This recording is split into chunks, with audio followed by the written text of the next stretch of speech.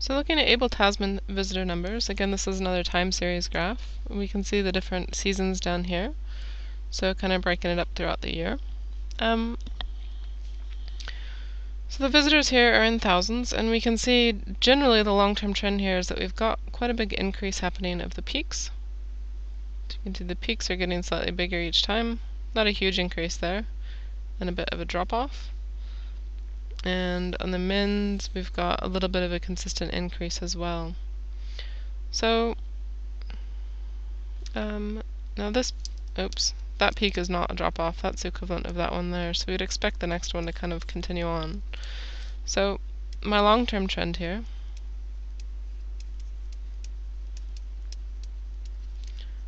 for Abel Tasman visitors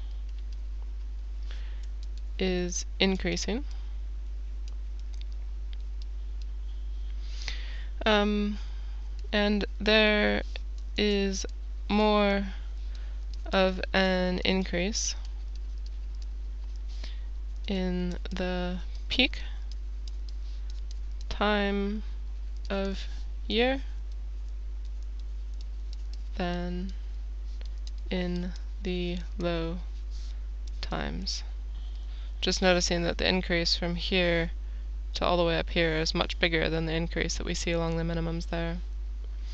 So the highs here are obviously probably in the summer months, June and March, as we can see. So the seasonal trend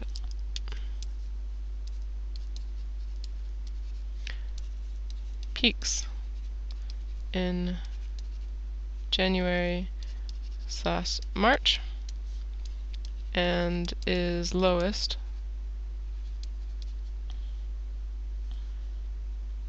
in usually around July/September in winter, as you might expect.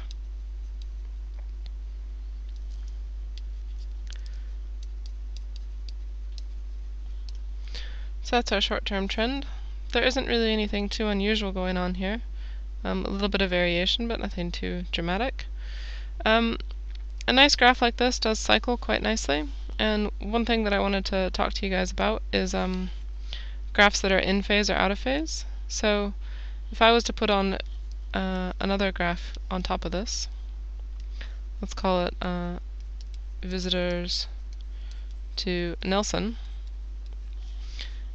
how do you think that might look on this graph as well? We might see that the peak of visitors to Nelson is highest in the summer, and lower in the winter, maybe higher in the summer months, and a little bit lower in the winter months, etc. So we might expect to see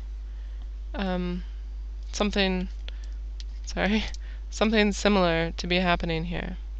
And so what we say about these two graphs is in phase as a phrase.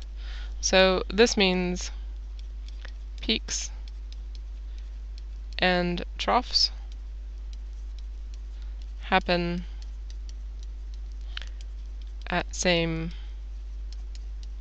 time. So when things are in phase, they're kind of cycling together. They have their highs together and their lows together. They don't have to be exactly the same. Like here, this graph is much smaller in its variation, but its peaks happen at the same time as the Abel Tasman peaks, and the troughs are at the same time as the Abel Tasman. So that's what I mean by in phase. And another thing that's sometimes asked for us is to make a prediction. So if I was going to make a prediction for what this graph was going to do in the next year, given that I saw a good steady increase happening, I might expect my next January number to be up at maybe just at or just over 12,000 visitors. And then I would expect it, I guess it's not that far out,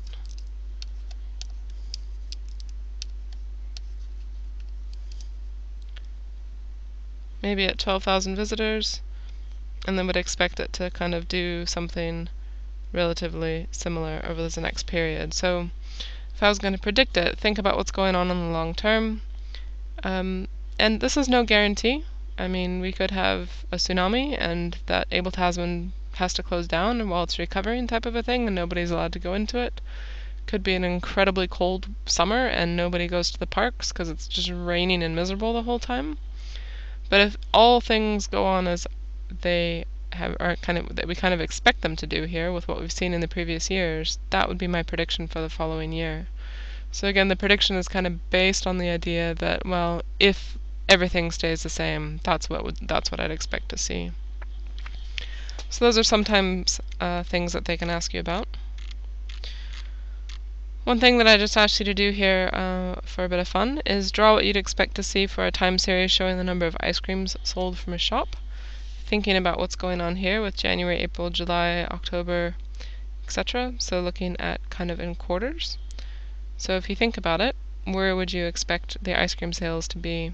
You can draw your own graph, doesn't have to be perfect, but generally we would expect ice cream to be sold more in the winter than it is in the summer.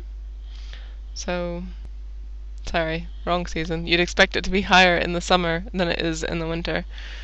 So let's take a look. That's just a guess. I mean, I've got no idea what that'd actually be. This would depend on the shop and the country and all sorts of stuff. But if I predicted it was going to be higher sales in the summer and lower sales in the winter, that could be an idea of what I've drawn on there. You could put anything you want on there as well, but probably some idea that in the seasons it will vary.